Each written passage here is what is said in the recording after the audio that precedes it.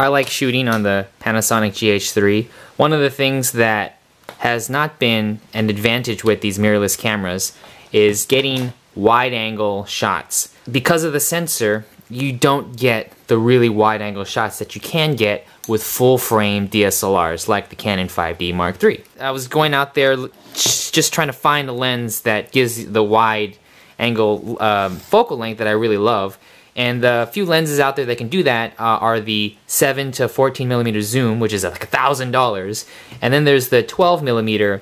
Olympus makes one, and I think that's it. Maybe, SLR Magic, I think, makes one, a manual one that fits the mirrorless cameras. But that's also like $800. So what I found is a little secret for those of you who do not know. This is the 14mm pancake lens. This comes standard with a few of the GF3s, and you can just get this lens for like $250, maybe even less used. And it's 2.5, f2.5. This adapter that Panasonic sells, it's the Panasonic GWC1.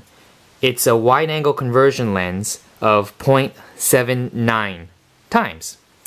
And they make mounts, it comes with mounts that fit on the 14mm and some other Lumix lenses. When you attach the 14 to this conversion lens, you get the equivalent of a 12mm f2.5 lens. So what I'm going to do is I'm going to take my GH3, go outside, and shoot a few comparison videos to show you the differences between what a 14mm looks like and a 12mm looks like with this optical lens, conversion lens attached to it.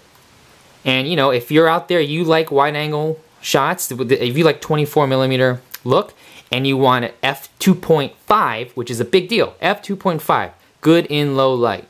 If you want that and you want to save money, look into this option